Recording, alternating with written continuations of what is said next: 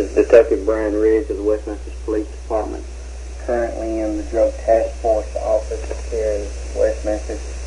Today's date, 5/26/93. The time is 12:36 p.m.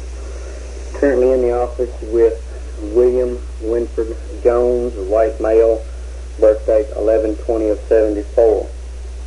Okay, William, you were contacted this morning by a couple of our officers, and you had some information about a Damien Eccles. Is that correct? Yeah.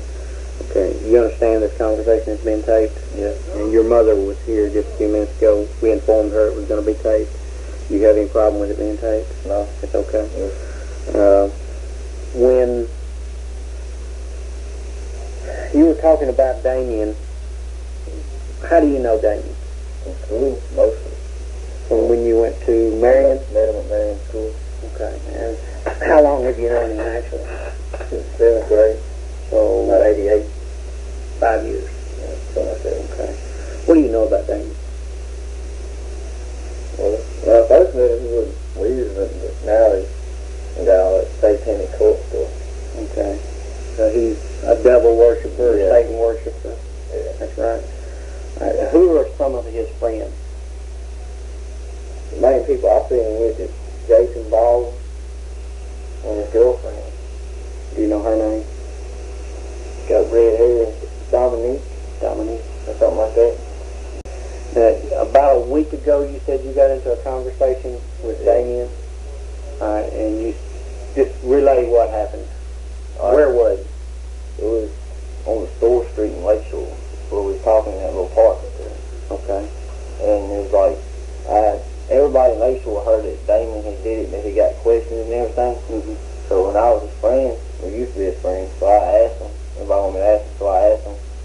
And he said that he cut him and that, had sex with him, molested him. And he was real drunk. Real drunk.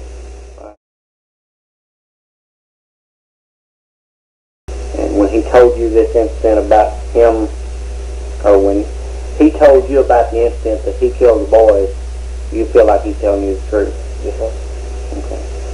At any point during that conversation, did he show any remorse that he was sorry he killed the boys or anything like that, or was he bragging? Or He'd talk up about it, he'd talk about it.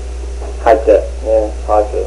Like he was excited, I did this. Yeah. He was just shaking and like he was excited or something.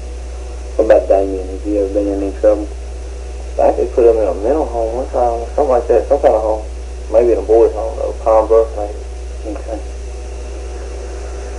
Alright. I'm going to need to get this tape transcribed, and this is the truth that you're telling me. Yeah.